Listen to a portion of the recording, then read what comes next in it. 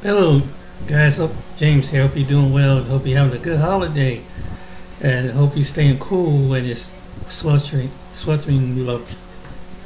it's humidity temperatures. Anyway, I'm going to give you a couple videos. One's going to start with it's another issue centered around not only in America is dealing with the issue about race, but our northern neighbors to the north, Canada, is having the same kind of issue. But I'm going to go ahead and play this video, and I'll get back with you. Amid global market volatility, stock market losses, and rising inflation have left investors with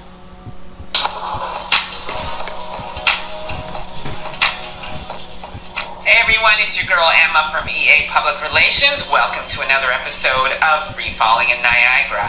I want to talk to you about racism in the workplace. We have some sisters that are going to share their experiences working in the public sector, and they've been in these jobs for decades. Some for 20 years, some for over 20 years, and they've been overlooked time and time again.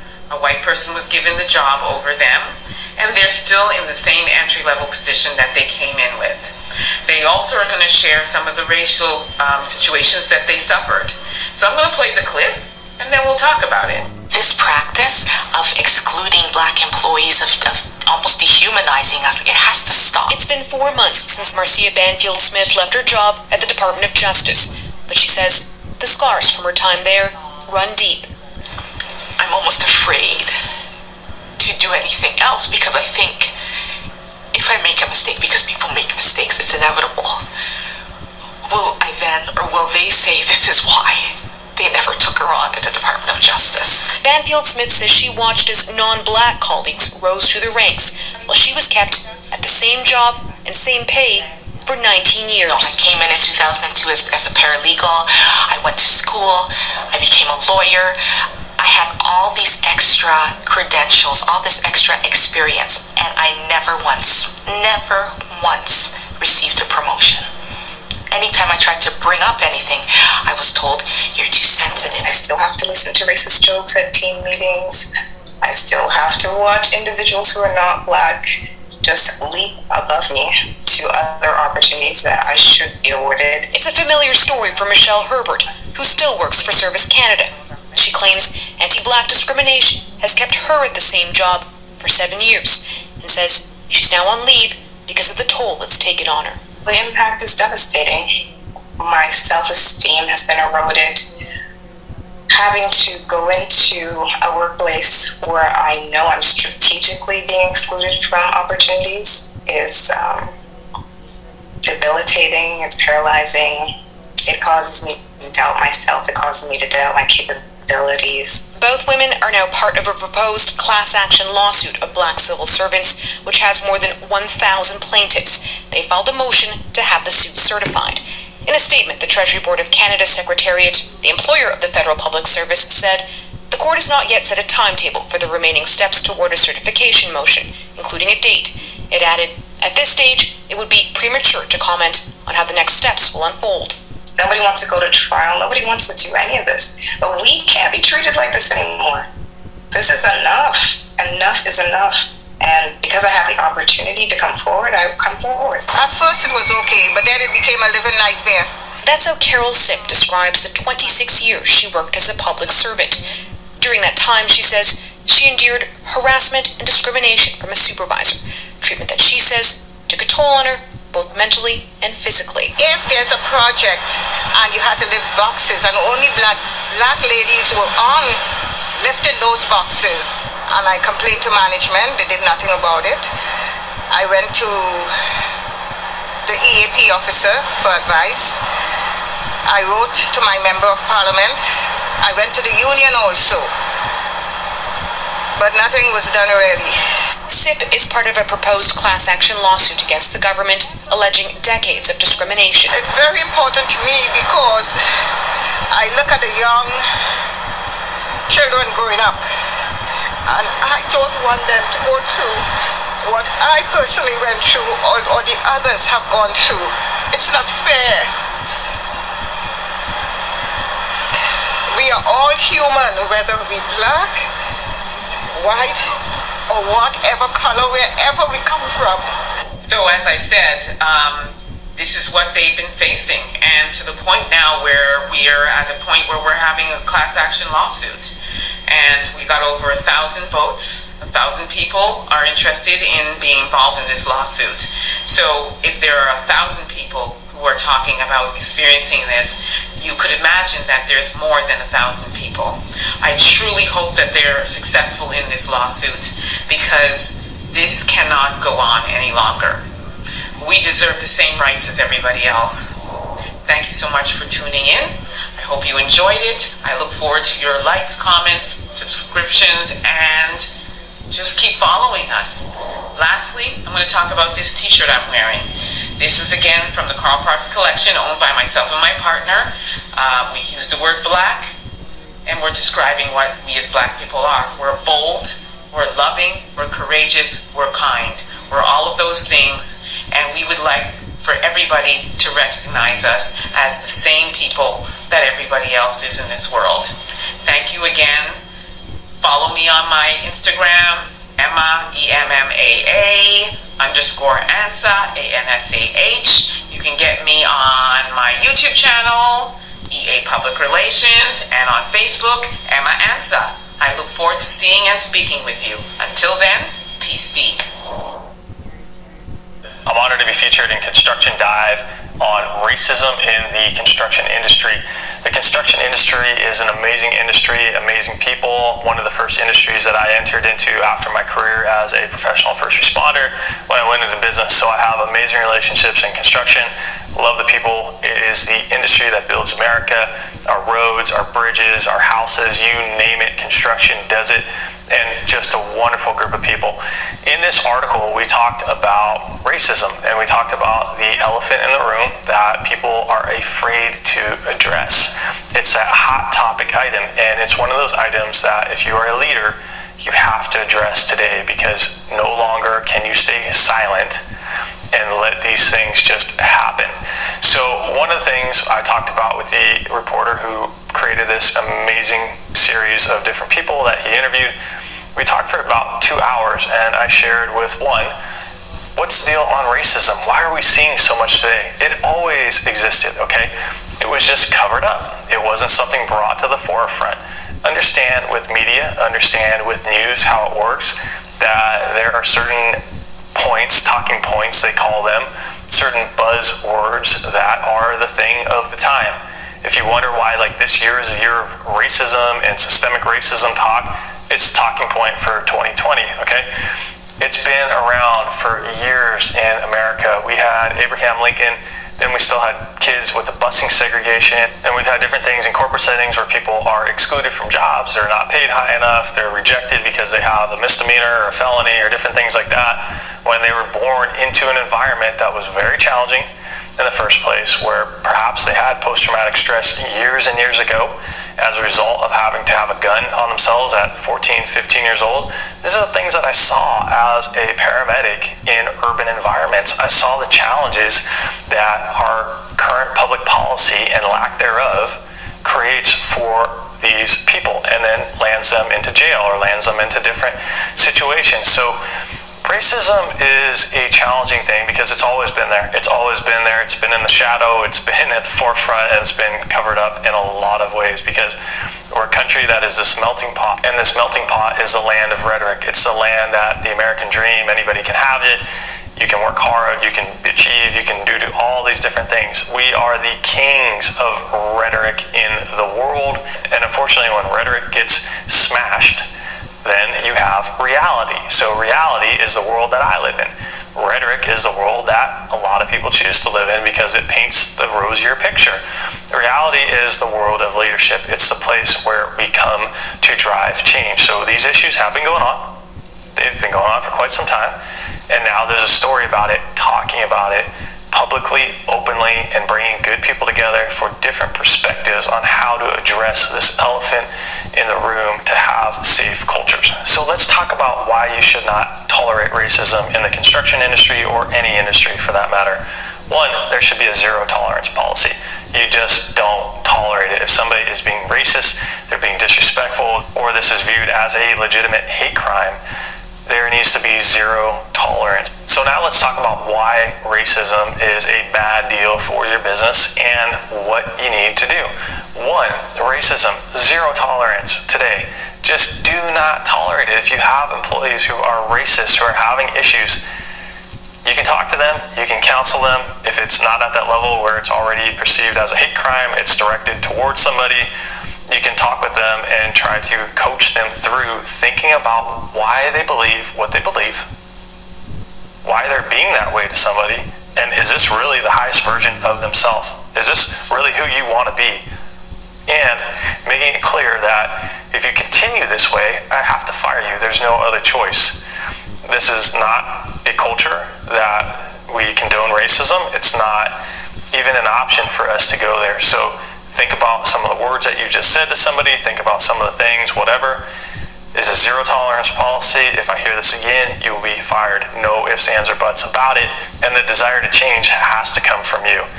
No amount of programming can change people's hearts, can change their heart and mind. Exactly. Now, programming, when we talk about should people have to take anti-bias training and different things like that, it's a very challenging topic. It's a very challenging conversation right now.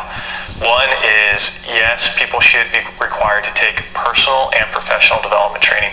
When we're talking about racism, we're talking more about changing the person than we are talking about changing the profession. People who are racist for numerous reasons. They are racist because we live in a society that promotes the white male race more than other races out there. We are also living in a society where, let's just be pragmatic about this for a second, depending on the research and statistics, 60 to 70% of Americans are white. So then you have a large percentage. Now contrast that in your mind for a second, be open with me, to think about Asia. If you are in a country like Vietnam, most of the people are Vietnamese. So when you're walking around Vietnam, you see more people who are Vietnamese. Well, is there racism? Is there this and that going on? It's about perspective. So understand that America is a white country by default, by the people who came here, who had children here, who procreated, who had the next generation here, and all of that. And through immigration, we've had more and more people coming in to America, creating this melting pot. Now, what that means is this. Inherently, people will have different perceptions. They will favor, perhaps, somebody who looks more like them than the other person. We know this in sales. People buy from people they know, like, and trust, and who also resemble some of the same values, behaviors, and attributes as themselves. It's human psychology, Psychology 101. So that makes it challenging when you say, let's put these programs in place, let's tell everybody that they're being racist, and let's change the world all of a sudden tomorrow. It doesn't work that way, and that's a good way to actually alienate people. So you have to be strategic in who you're bringing in to teach a program. You have to make sure that that person does not have an agenda, because there are also a lot of people out there using this program right now through the government, through different requirements of having anti-bias training to promote specific agendas. So you have to be careful with that, because promoting specific agendas, as we have a lot of special interest groups and a lot of lobbying in America, does not mean it's always the best or most holistic information. So should you have training on anti-bias, anti-racism, all these things, just like other things? Yeah, it doesn't hurt. Why would you not do this? And why would you not create a culture where you can talk about challenging situations, whether it's racism, whether it's age discrimination, whether it's gender, whether it is whatever? Let's not be this country that we have to polarize everything, where we can't talk about this, we can't talk about that. Let's be the country that is a grown-up country, that we can talk about things, that your feelings don't get hurt all of a sudden and go out on a tweet because I said something about you or you said something about me, and now we have a million trolls trolling around. That doesn't do good for anybody. It doesn't grow anybody, it doesn't develop anybody.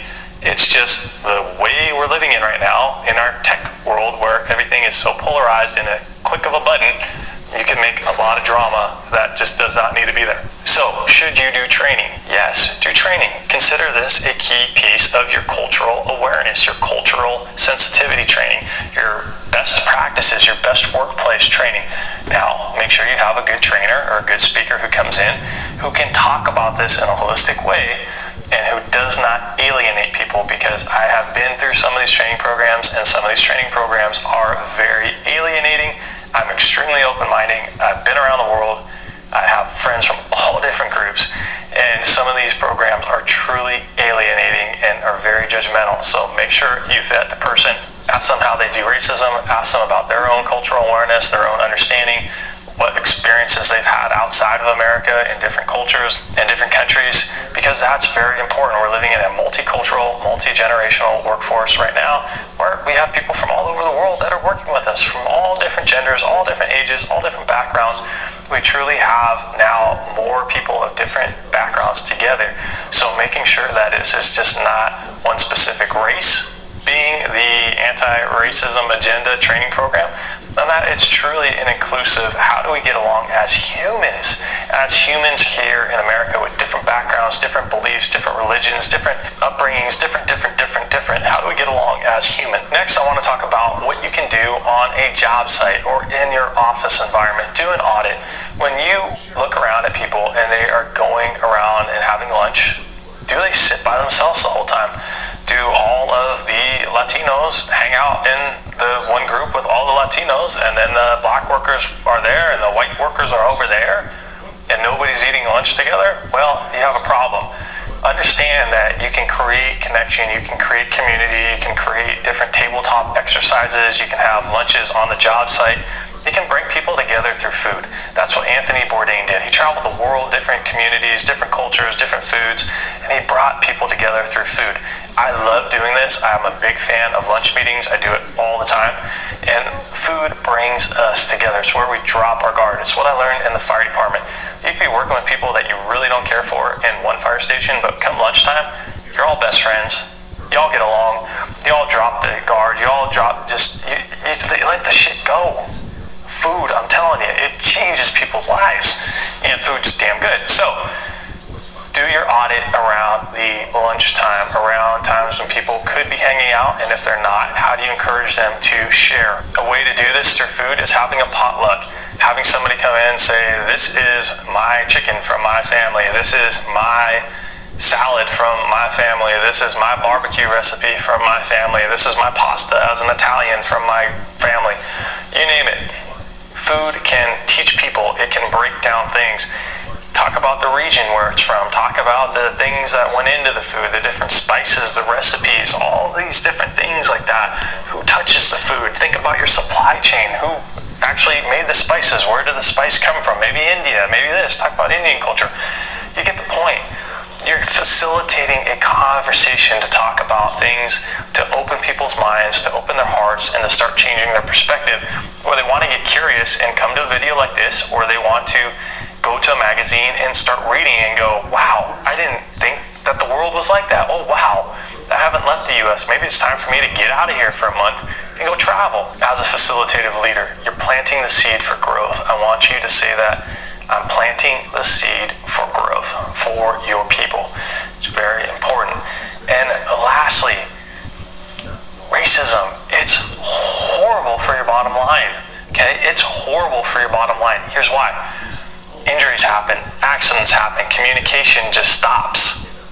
Communication is essential. It's critical to any good business out there today. Communication keeps your business going, it keeps things flowing, and it also creates a safe work environment. If people don't feel that they can trust you or the management team or somebody else because there's a perceived sense of racism, you stand the risk for injuries, accidents, and even death. So be mindful in your communication and how people feel. Can they open up? Remember, communication is a two-way street. You can put out bulletins all day long. You can put out, don't say this, don't do that, we'll fire you, we'll do this, we'll do that. Did you create an exchange? Did you even go with the basic principle of communication that understands that when you send something out, somebody has to receive it in their mind, they have to process it in the brain, and then they have to be able to come back and tell you, yeah, I understand this, or this is how I feel about this. If you're not there with your culture, hire me as a consultant, bring me in, let's talk about that, because it's so important, because you have to get to that level where you're talking about these tough things. And if you don't, have fun being on the 5 o'clock news. Don't be there, don't be that business. A lot of these things can change. Understand it's complex, understand we're living in a very polarized time, but that these issues have been going on. We are creating segregation now with the wealth gap. We're creating segregation as well with the high-speed rail. Quite frankly, that train system will be designed so wealthy people, largely foreign investors, can live in San Francisco, and the service class can live in Fresno, and that train will be built for that purpose, because that's the reality from an economic standpoint, from a system standpoint. So that project is, in a sense, what the busing segregation was years ago. It just looks a little bit better, it looks cleaner, it's more politically correct, but we're doing the same thing. We don't learn, people just don't learn, they keep doing the same stupid stuff over and over again. So don't be that company, don't be complicit in that. Really start thinking about the projects you're building, the people that are building them, and how you can have the best company culture out there today. I have confidence that you can do it, and if you learn something, share a comment, let me know what you learned, and get out there, go make the best culture you can, because people are truly amazing. When they feel loved, when they feel nurtured, when they feel safe, you have outstanding results, you have outstanding ideas, and you have outstanding projects that can truly make the country innovative, in a country where people go, wow, this is America. This is the place that I want to call home, and that I'm proud to call home. At Green Mountain Coffee Roasters, we believe... Yeah, the guy's right. And I'm proud that he mentions I'm glad that he mentioned the solution. And this video should go to Canada and America. That this has been a problem. And he's right how it divides people up. That's one of the reasons why I think I didn't go back. One of the reasons why I know I didn't go back to the workplace right away, because I've encountered something similar to that, and it wasn't direct, but it was intentional in ways, and it was from a few individuals. It wasn't from everybody in the workplace. Let me state by that. And in fact, some of the people I work with, it was on the third shift. We got along, but when you come to the first shift people, you got somebody that got to micromanage you and just feel like they got to be over you, and it's really causing a division with people. It really has. It has really. It's not a good thing for people to have this mindset to be over people like that, or to treat people wrong and disrespect people, and regardless of who doing it to who, whether it's a black person, a white person, any other person doing that to somebody. It's just so, it's wrong, man. I mean, it's just the wrong thing to do, and it really divides us up, and as a country, as a nation, and there's no solution to it, and it's not going to be well received. And my motto is do for your own. And it seems like we're going back to segregation ways. I have seen it not only in workplace, I've seen it in church. I've been at churches where, like I was mentioning a year or two prior, that I went to, God commissioned me to go to a Latino church, and it's something that he mentioned about that you figured that the food situation, because to learn about the culture, to learn about things, but sometimes it seemed like I put my forth best to try to break down that wall, but you have some Latinos and Hispanics don't want to break down the wall. They want to be like that. And it's the same way, and it's some black sort, and fair enough, there are black people the same way when it comes to other people. And you have Asians and unfortunately, you're gonna have people like that stuck with their own, stick with their own, stuck with their own. You know, and I think it's on an individual basis. I don't think it's the whole group of people, but you got people that just, you know, they keep themselves divided up. And here's another video.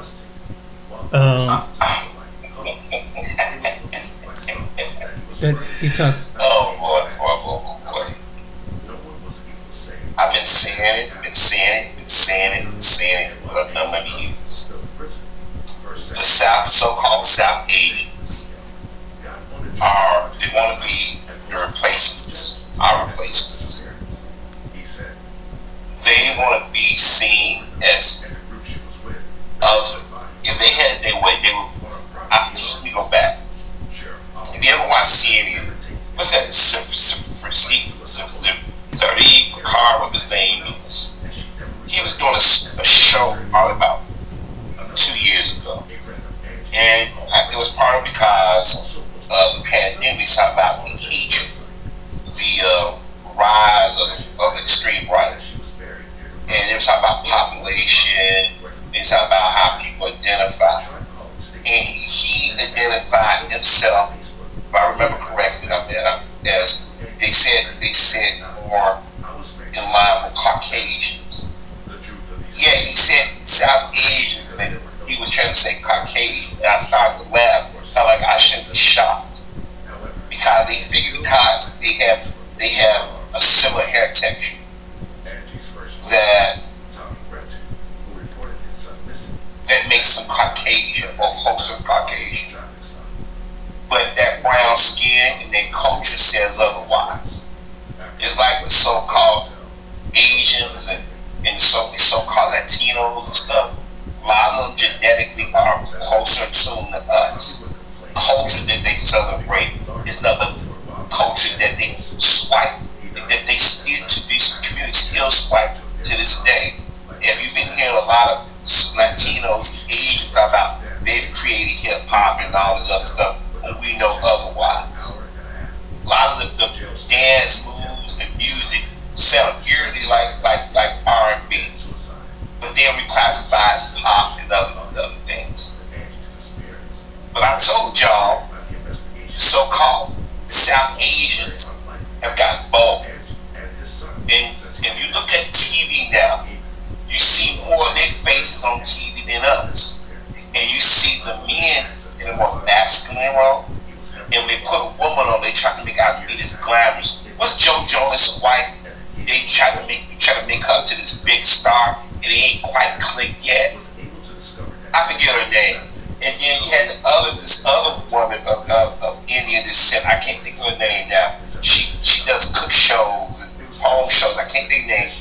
She did an episode of Star Trek Enterprise the first season. I forget her name because I did a video where she came out and called out the racism that was going on way before the George Floyd. I can't think of her name. I mean, she's well known, but I can't think of her name. If you watch her reality shows, but she was in an episode of Star Trek Enterprise. You see her on the Food Network, those type of cooking channel. I can't think of her name right now. But then you got another one was Indian or South Asian. She was recently in She-Hulk, where she played a villain that, you know, the one that She-Hulk was fighting in the courtroom and everything. Can't think of her name. She came out and defended black folk. But those are far in between. Okay? But if you watch how they try to paint them as glamorous or beautiful, and I'm not saying those women are attractive. I mean, Mindy Kaling, but I'm saying they try to paint them as this ideal. Now, one time, the Puerto Rican chick, the Mexican chick was the one they fantasized. They said they're black, but they're light enough what we won't classify, or they will say they're not until they get around black folk and they claim they are. See, this identity thing that people have, they they'll walk up to the door and say, "Hey, I'm part of the family," until somebody Caucasian walks in and was like, "No, what you talking about? I ain't gonna." But the thing is, the so-called South Asian, they have showed a natural ass. They've been showing it for years, but the last 10 years, they got really cocky and ass. Now, mind you, the black community has supported all these different groups of people. The civil rights movement, which we led, which we died, which we bled, which we was abused physically, mentally, socially. We did all this. And other people come in and benefit from it and turn around and give us a middle finger. Now, granted, this ain't nothing new. But the so-called South Asian has really been very blatant with it. Very more blatant. I mean, let me tell you something. We've seen people of Arab descent. We've seen other Asians. We've seen people in the Jewish community. We've seen people from the Latino community. We've seen people in the gay community. They've all done it at some point. But the so-called South Asians, they have been particularly emboldened by it. And then they lecture us. The other day, Vivek Ramaswamy was on the Breakfast Club. Now, y'all know how I feel about the Breakfast Club. But this time, I never thought I would say this. I'm probably regret saying this. The Breakfast Club held his feet to the fire. Charlamagne the God. Usually I say Charlamagne the Cool, but give me respect today. DJ Envy and his sister, I'm feeling name, who's a Air Force veteran, and she called him out. And we found out that this fucker did not start voting. He did not, he's 37 years old. He did not vote for the first time until 2020. Think about that for a second. He's 37 years old. You do the math. Damn. That means, let's see. Last year he's 36. That's 2022. Year before that, he was 35. 2021. Year before that, he was 34 years old. And yet he's going to tell us and try to lecture us about being American, being patriot, and talk about service and shit. My father, my uncles, my cousins, my former classmates, former employees, employers, myself, have served or continue to serve in this capacity, military or law enforcement. My brother, law enforcement.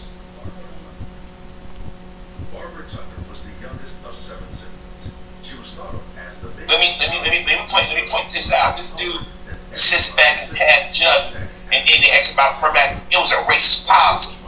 How can your daddy and mama come over here, benefit from it, you benefited and say it's a racist policy? But I digress. Everything turned around, these fuckers are saying something nasty.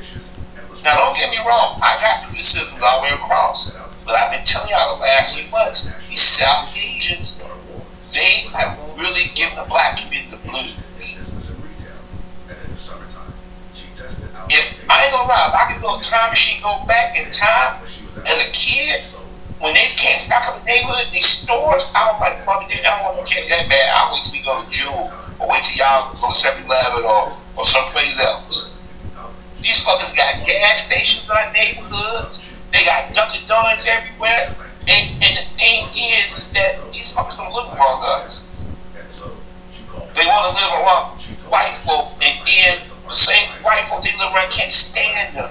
They make fun to their face, they get fights with them, but what do? They don't get mad at them, they direct all that anger right back to us. And I'm not saying every white person do that.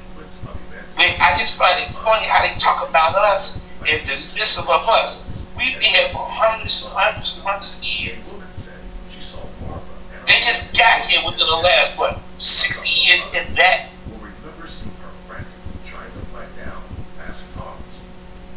Nikki Haley, with all of them, the Nikki Susan, all of them, they always got something smart to say and tell us that our issues don't exist. They don't mean anything. Well, I came across a video, and like I said, some of these people, I'm glad that I look at YouTube as a plus and minus. But every now and then I come across videos from other YouTubers. Whether I sub to them or not, I'm interested to see they take. So I came across the video of this sister right here. And I don't know where she's from, but she has an accent. I don't know what part of the globe she's from. But she and others, I know another sister that put up these TikTok videos where people get caught saying things and shit.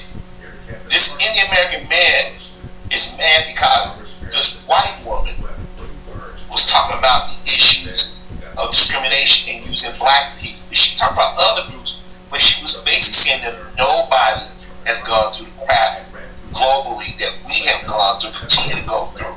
And this dude got mad that you over here. And I think it's high time that black Americans, look, I didn't call out our brothers and sisters from the islands. I didn't call out brothers and sisters across the pond. I called out our brothers and sisters from the motherland. But I think it's high time to stop calling out these opportunities. Remember I told y'all, we're a country of thieves, slaves, and opportunities. It don't take much to figure out who slaves were and the thieves were. These motherfuckers was complaining about our faces. They want to destroy us. They want us to be beneath them. And they figure if we join forces with white supremacists, we'll be accepted. But little these bastards know that white supremacists going to say, you know what, y'all doing our dirty work for us. They going to be seen as white or be accepted. Because some of them they don't really want to put their ethnicity on applications. They want to be classified as Caucasians. Now, I try not to be a thick, violent thoughts, but I'm a human being. Sometimes I be nasty, dirty thoughts as well. I try to push them out my head. But when I hear motherfuckers like this talk about us, I ain't gonna lie, want to put my foot in their ass. Because they are where they at based off what my grandparents, my parents, even myself, my siblings, cousins, and friends, acquaintances, people I don't know, what we've done for years. This is why I say we as black Americans have to learn how to control our dollar. We need to know how to decipher who's our allies or not. We got to learn how to disagree with each other. Because we got too many enemies running around. But this bastard's mad because this white woman called his ass out. And basically checked his ass. And let me see if I can find a section where she basically she cursed his ass out. She checked his ass. This is fair usage. I want y'all to hear this. Meet the Slash, the smallest blade ever created. Small but razor sharp, built to carry safely. Of this country, the territorial reach of this country, the military strength of this country got its roots in American slavery, the chattel slavery of black people, and then on that foundation, the ideology of white supremacy, of black inferiority, was propagated. It was made a bedrock of one of the glues of this society, and it has been woven into this society ever since. The forms of oppression have changed. It took a civil war to end slavery, but then what happened? After not even 10 years of Reconstruction, where black people were brought into some rights within this country, that was betrayed. The troops were pulled out, and black people were re-enslaved in new conditions, slavery by another name, sharecropping for generations, serf-like conditions. And let me explain that. Any black parent, black adult, those of us in our 40s and 50s, our parents or our grandparents, aunts and uncles, cousins of a particular age, sharecroppers. My father, family sharecroppers. My mother, family sharecroppers. That's recent fucking history. My grandfather, my father's side of the family, had his land taken from him.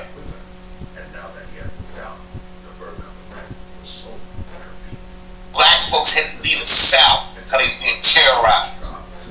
Blacks came up to the North. They bunched us up on top of each other. Fact.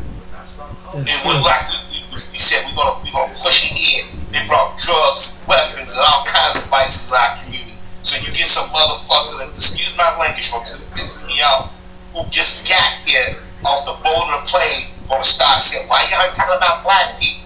You ain't. Tell me what Indian person got pulled over while driving while Indian. Unless if you notice, and when they have a particular way, they ain't gonna cut their head bald. They gonna wear certain clothes. They're gonna make sure they sound a certain way. Look how the keep talking about the great country, this flag, and the nationalism. These are because it says parents to a white audience. It is. We've been more reach out to anybody. Yeah, we the most disrespectful. They hit the common character. He did. He protested the most peaceful way and they punished him for it.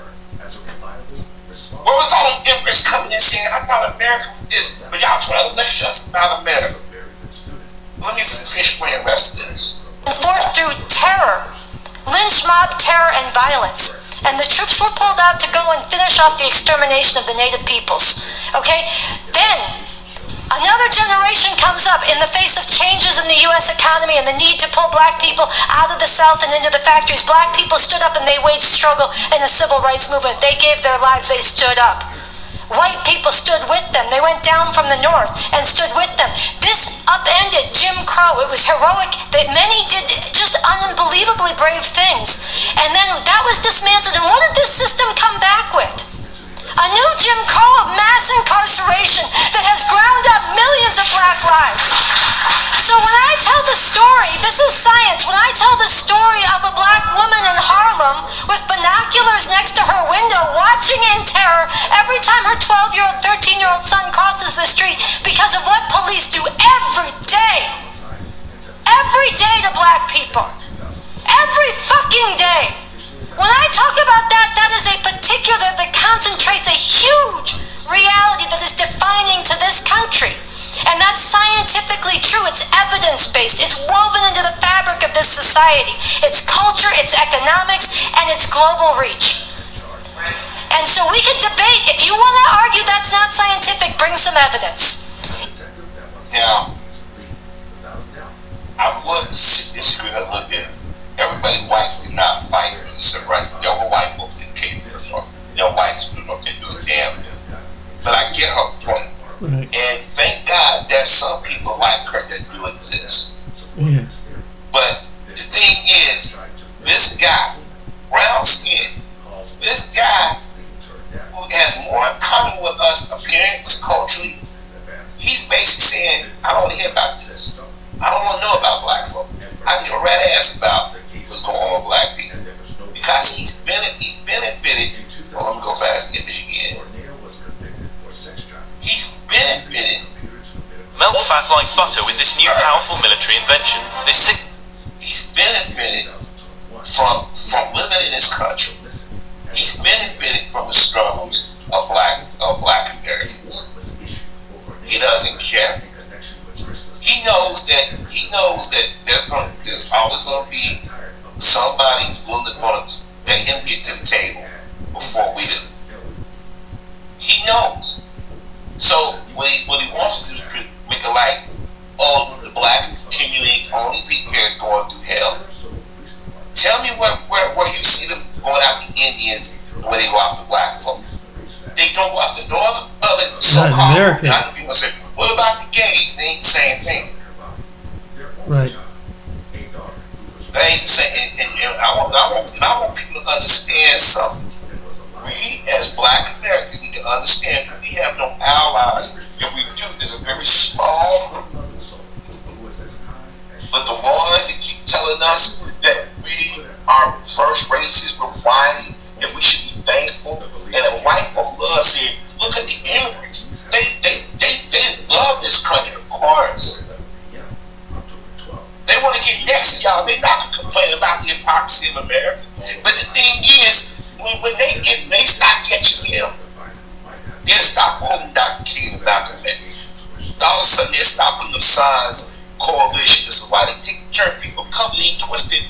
All I say is because when you see people covered, they don't want you to focus on the ethnicity and they figure we get people covered and blend us all together.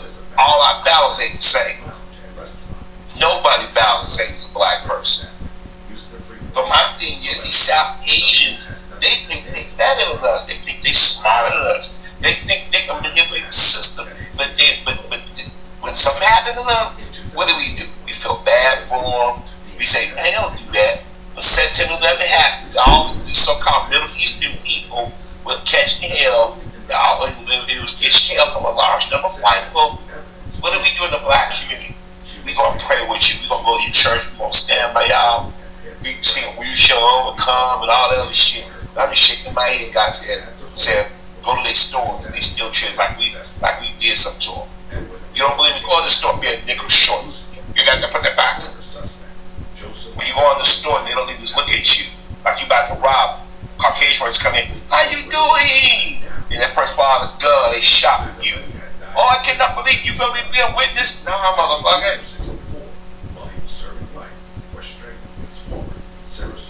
When black folks try to go in their communities, they say, they all up in our neighborhoods.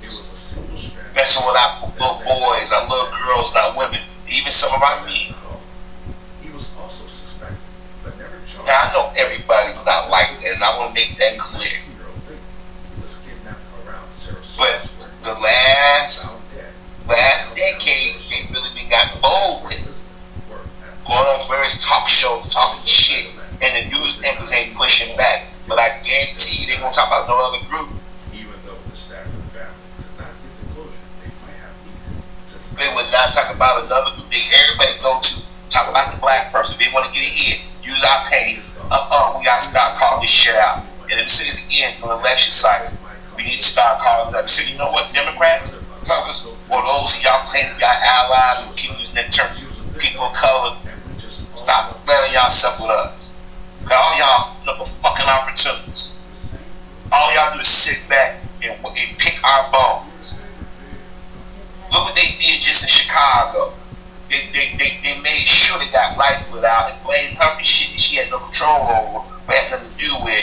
And you get this handkerchief here, Brandon Johnson in, and they fined $51 million for these immigrants. But when you have blacks come over here who may here paying taxes, sacrificing, oh, we can't do nothing for y'all. But y'all help everybody else, give them business loans, give them money to set them up. But us, just those who've been here, those of us who are more American than a lot of these other people are, who actually have sacrificed, we told no.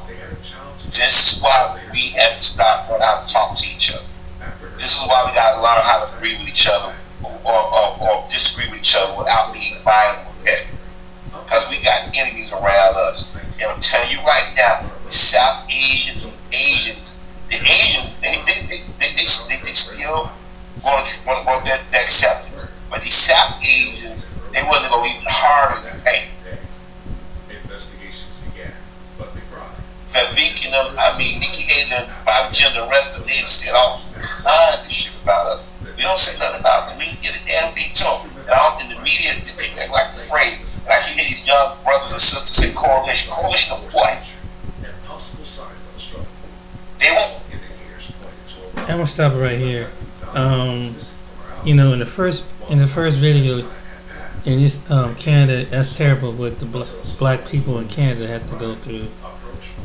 And the solution was the second man. This is what we have to do to get along.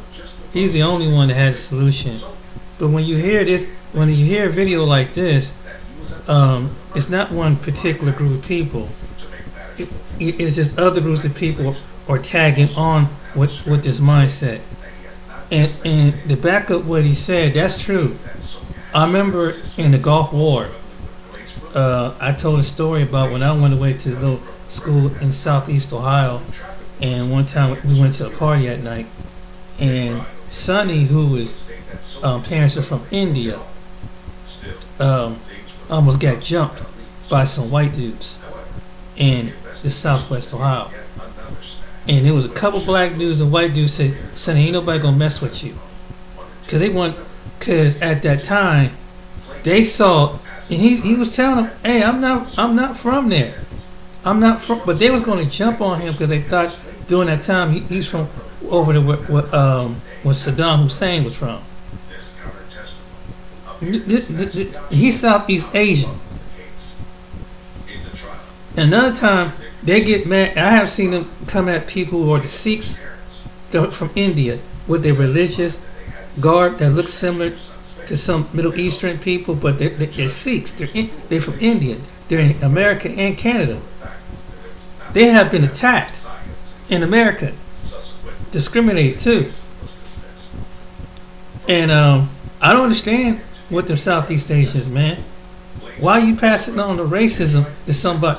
Some of you passed on the racism to other people, and then the very people who some of us are black will fight alongside of you. I don't get that, man. I don't get it. And even with these other groups of people, I don't understand that. Black people is those kindest, nicest people. We'll fight against our own for other people and go against our own. And I just don't understand this, man. So that's the thing with the division in the workplace and and politics, and it's sad, man. And it's like I don't understand this. I really don't understand. And then you have to understand the background. And I'm pretty sure Canada is the same way, because I talked with the young woman that she was kind of found out later on she was kind of a nutball. But her parents was from and I told you a story about New Delhi, India. She was Southeast Asian too, and she told me about when stuff that happened to them up there in Vancouver, Canada, that they was going through some discrimination. Get from white now, who's mostly is Southeast Asians and mostly South and whites. Guess who gave her the problem? The white people up there, because that's what she told me anyway. They discriminated against her father. But when I told you when I had a paper I was about to give to her, and her father came over and snatched it from me. Well, thank you very much. Just real cold, like, man. I don't understand. And, so even though you try to be friendly to some people, black people always try to, and we have. That's true. And I'm that kind of person too. It's like, wow, what the heck did I do? But it's just like, wow. And I just don't understand, how can you go to a place around black people and have that kind of mindset around black people?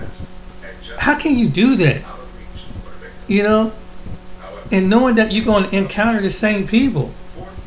How can you, isn't that miserable, being racist against somebody who you don't like because of the color of their skin and the texture of their hair and their features? Why would you go? I've been trying to figure that out for the longest time. I don't care how much money. I would want to go around people I don't totally respect. I don't like them, to be around them. I don't want to make money, and then I kind of idolize the people, push the agenda of the people who my people are trying to be. The fair-skinned, blonde-haired, blue-eyed, European-looking people. I don't understand. I mean, it's just, that's crazy. Why do you want to come around people? Why do you come around people? And it's funny because some of the white people come around us that you look up to. And they you don't think they're gonna suspect that's going on? I don't understand it, but yet that's crazy, man. That's crazy, and it's just sad that. And I got sense enough to know not everybody. I agree, but for the ones that are like that, why do you go to places where it's black? I mean, Africa, islands, and you have them over there. Then it's like you about as dark as the people over there.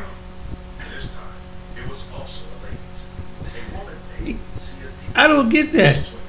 I don't get it. And then you're gonna be precious. Then the one time I had a video in one of my videos, and it was a Southeast Asian dude on the continent of Africa, in Ghana, don't want somebody European and Asian on the continent of Africa. Don't want no employees from there. Don't want no native employees. How are you gonna go to the continent of Africa and discriminate, or Caribbean islands? Why do you go to them places? I've been trying to figure that out for the life of me. And you don't like people, some people who have, and I'm talking to the ones that got this problem with dark and light skin and fair skin. Why do you go where the dark skinned people are at? Do you think that they're not going to discern that they pick up that you think that they're less than you, and then the very people, some of the people you look up to, don't think highly of you.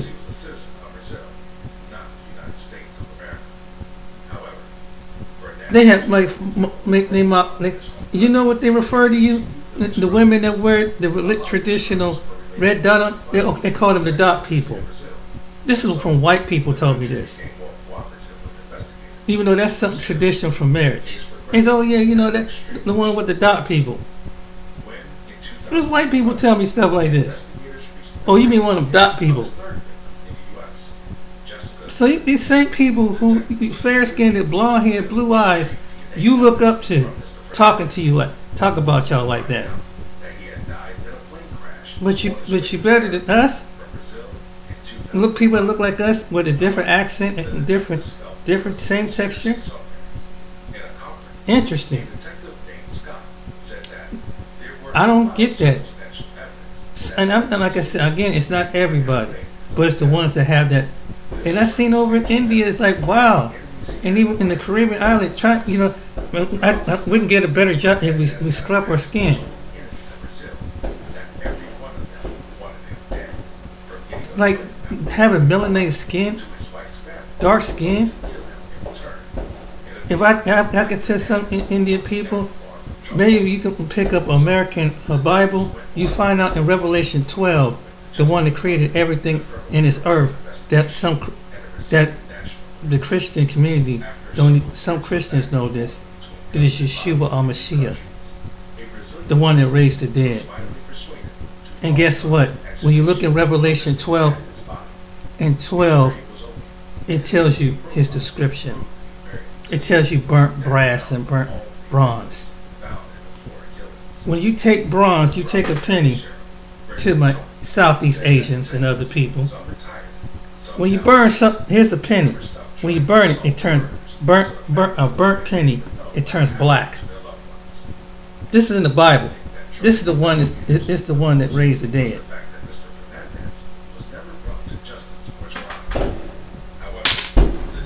This is the one that comes to every part of the world, and you accept him. He's higher than any of so many of the religions over there, and their gods and their messiahs. This is the truth. He's the only one that's going to come back. Because when you leave this world like any other human being, you're not going.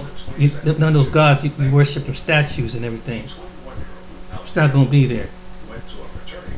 This to my Southeast Asians. Get with a white Christian, he'll show you that, or black Christian. Revelation 12. See, because that's the truth. See, they don't like to show you that in the movie.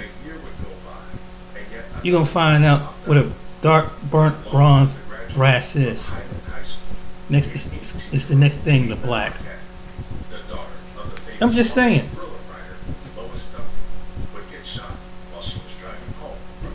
And too bad some Christians don't want to show you. Some Christian pastors don't want to show you that. But that's a fact. That's in the Bible. That's in every Bible in translation. King James and James translation. But you don't like the people you see. But wait till you get to the other side one day when you leave this earth, who you be able to see in the spirit. That's my message to them. Every person was treated just the same. We should get to know each other because of the same, not because of skin, not because of a totem pole level of white up here and black down there. What individual wants to be around individuals like that? And why should any individual prosper you if you that kind of individuals like that? Just saying. Alright then, ladies and gentlemen, I hope you enjoy this video. Share, like, and subscribe. You know, till next time, I hope you learn something from this. And the man had a solution. That's the only way we're gonna get along. You know, but if you practicing racism, it's gonna cost you. He's absolutely right. And then you're not gonna progress. So keep being racist. Keep being biased towards other people. Because what you don't understand is money goes and currency goes all through the hands of mankind. So if someone exposes you, and you see how the way the world is, companies, big companies, small companies are folding up under it. So it's something to think about when you're racist. Not only is people get hurt at your company, but it's going to cost you money. So just keep being biased. Think about it. Till next time, you guys be blessed, and hope this message get to somebody. Change your mind, change your thoughts. Take care.